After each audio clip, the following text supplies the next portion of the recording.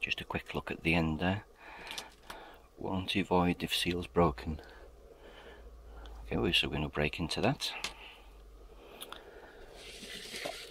Anything else to show on there? So, does that focus? Do not, do not, do not. Lots of do nots on there. Don't know what kind of, if this has any make or anything to it. It just says season on that. Let's get into the important bit.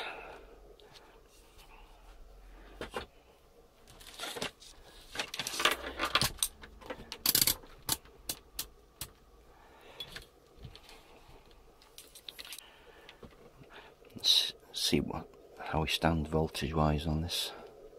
I don't know which is which. So there, 35 volts. 35 volts. Okay.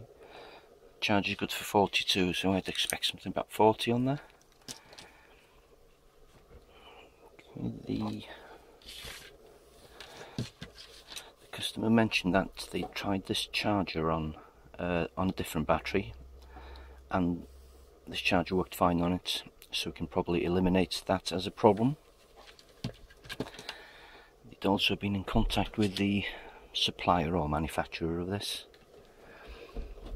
and they said take it down to a bike shop or similar. Yeah, you can take that seal off, open up, and they said it's probably something to do with the charge fuse. So let's open up and have a look. So before I take the casing off this one, I'll just plug in the charger and we'll see what happens.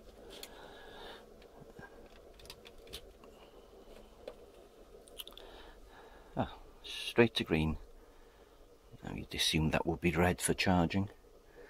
So maybe it's some open circuit, which breaking fuse would do. Okay. Let's look for a fuse on the inside. Can you see fuse? Not yet. Ah. Looks like there's a joint or something down there. Maybe a fuse holder. And it was indeed a fuse holder hiding in there. I haven't opened this up yet, so let's have a look. The wire comes straight from the DC jack input there, so I assume this is a charge fuse. Let's see if it is indeed blown. It isn't. Doesn't look blown. Is that more problems than the customer hoped for?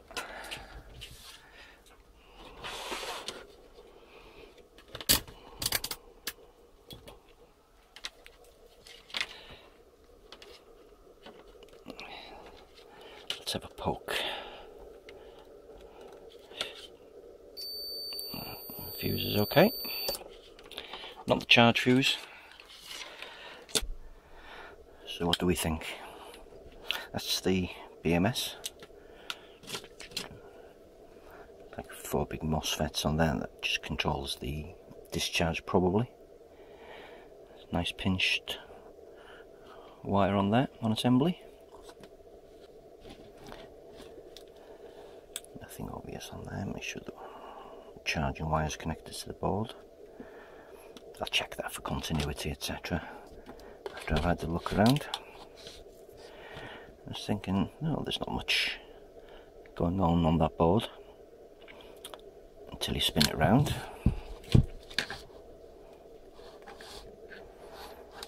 Now there's a couple of million things going on the backside there.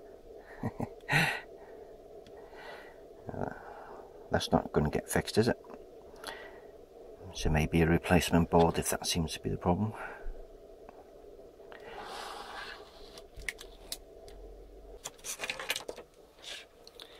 I'll just do a quick check from the charging port. After that, quick continuity test. See if the wires go the way they're supposed to be. So it's black wire. Soon would be the outer pin. If I can do that with.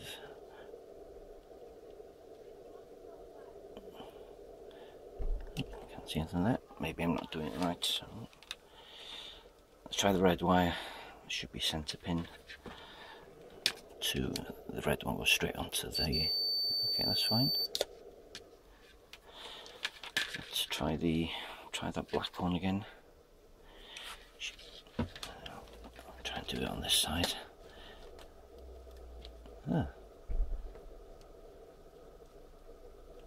Should go to that side of the fuse. I'll investigate that.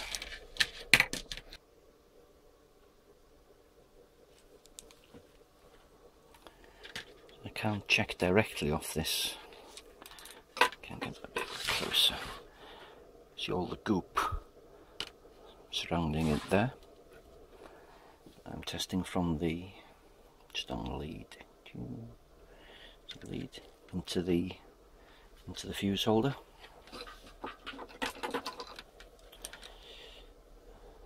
Just a black wire.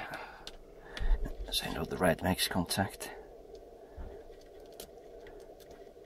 Nothing, it would beep like that.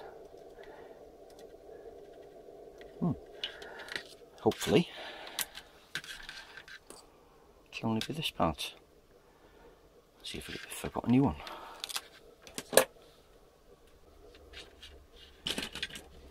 So I've had some of this glue off this. So I've exposed the positive. Get that closer. Actually, get my pens out of the way. Stay focused on there. Stay focused on there. This red's connected there, that's fine. It looks like the black wire is just glued near to, until I can get inside it properly and get all the rest of this gunk off. I won't be able to tell, but okay, some more careful digging required. There we go, that's the problem.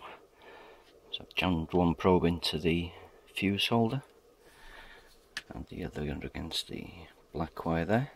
It's not making contact, as you see. Just grabbing this wire, see? Dead giveaway.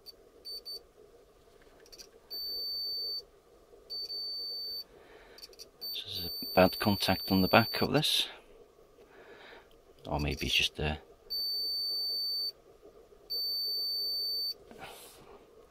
okay, yeah. We know. Put a new one in there.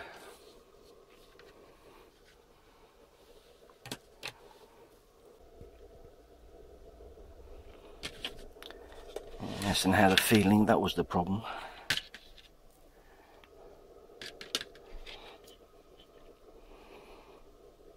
These terminals are devoid of any solder, so that was basically just glued on and just pressing against the terminal.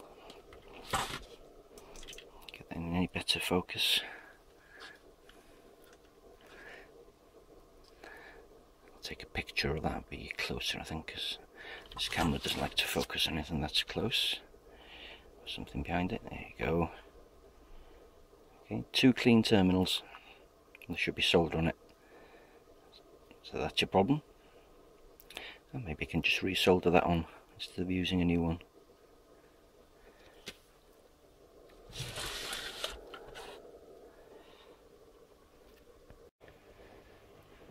So I can now solder the wire back onto the original. Solder it on as opposed to gluing it on.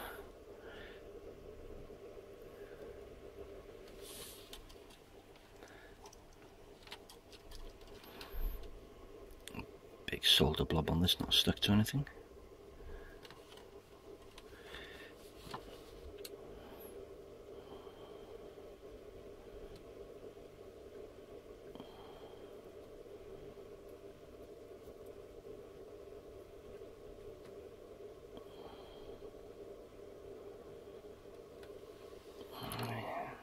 That's okay.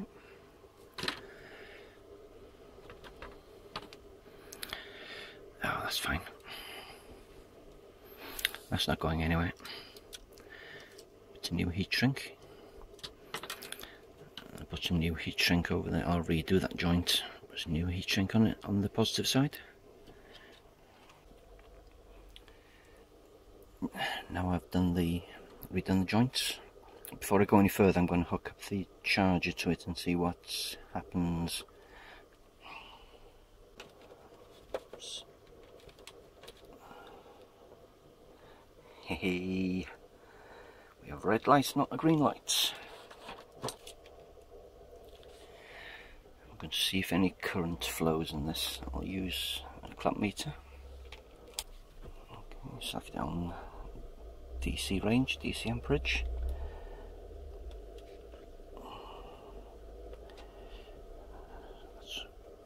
See that? I can't stretch that any further. 1.9 amps. Just notice as well that the back nut on this is loose as well. See, turning my fingers. So I'll tighten that up as well. I'll just do a quick voltage test on this.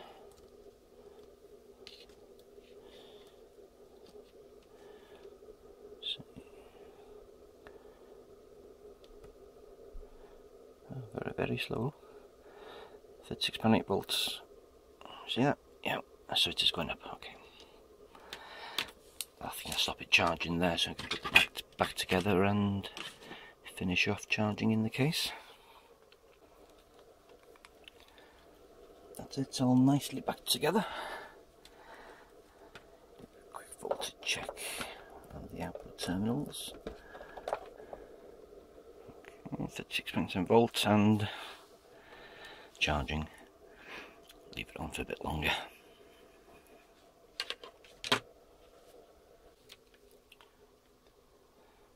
That's been charging for a few hours now. Let's have a look. What we got? 38.8. See that? Yeah, okay. So it's steadily climbing. It's going to take hours. So that is it from me. That's it fixed. Back to the customer.